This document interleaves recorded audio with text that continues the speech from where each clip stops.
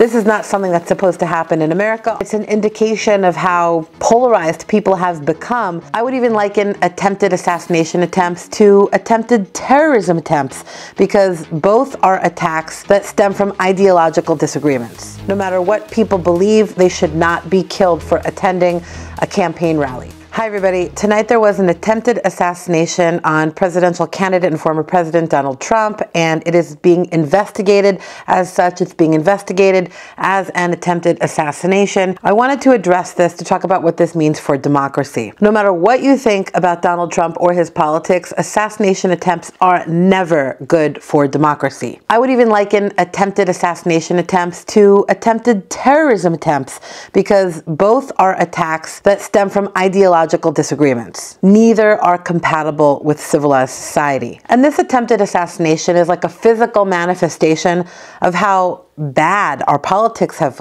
become and how polarized people have become when it comes to their political choices. Again, that's not good for society. It's a bad sign that shows us that talking to each other is difficult. You only resort to violence when the words don't work anymore. So this is just kind of an indication of how far apart we've become, that someone thinks that you can't talk about politics. This is not something that's supposed to happen in America, although obviously assassinations and assassination attempts have happened in America. This is not how we want to think about our politics and about our political system. It's an historical event, and it's a terribly horrible negative event and a dark mark on our political system that we can allow this to happen. I'd like to add that I have seen some horrible comments online, and to feed into this is completely inappropriate, because nothing positive comes from an assassination attempt. One person in attendance at this rally in Butler, Pennsylvania was killed tonight. A horrible, horrible tragedy. No matter what people believe, they should not be killed for attending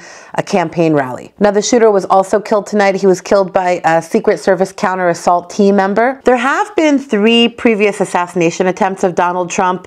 All of those ended in arrests. This one, because of how serious it was, shots were fired on the president. That shooter, again, was killed by the Secret Service. President Biden addressed the assassination attempt, saying there's no place in America for this kind of violence. He says we can't condone this in America. And the question remains, how could this have happened? The campaign rally in Butler, Pennsylvania had a very heavy Secret Service presence. It should have been the safest place for people to gather. I'm sure that there will be an investigation into this security failure, and perhaps they might rethink whether those rallies continue to happen outdoors.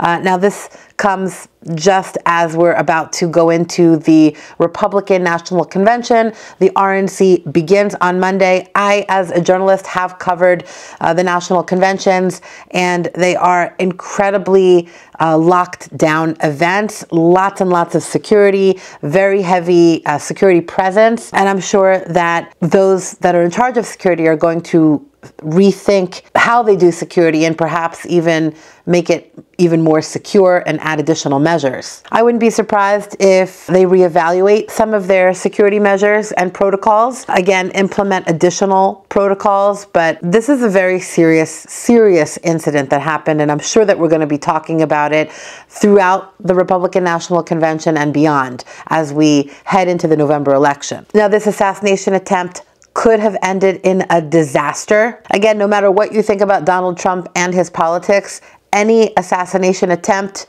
or assassination is a catastrophe for American democracy. Assassinations, assassination attempts, those are not compatible with democracy or civilized society. So this was a shocking and horrible event. Again, it's an indication of how polarized people have become. The fact that somebody feels like they need to shoot a candidate because of their politics just shows you how far away we've come from being able to discuss the important issues.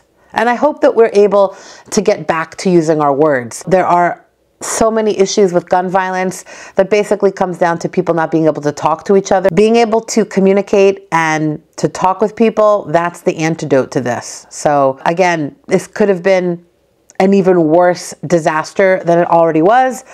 And I do believe that we're going to be talking about it for a little while to come now. Again, this was an historical event. This is not something that is synonymous with American politics, even though like I said, even though there have been assassinations and assassination attempts in a civilized society, in American democracy. The reason that the world looks to America because of our political system is because of how peaceful it generally is. Generally, we don't resort to murdering the candidates. So hopefully they'll get to the bottom of what went wrong and fix some of the security issues as we move, especially as we move into the Republican National Convention, which begins on Monday. Anyway, thank you for watching this video and for listening to it. If you've gotten this far and you enjoy this type of content, you know what to do. Please subscribe to the channel and like the video.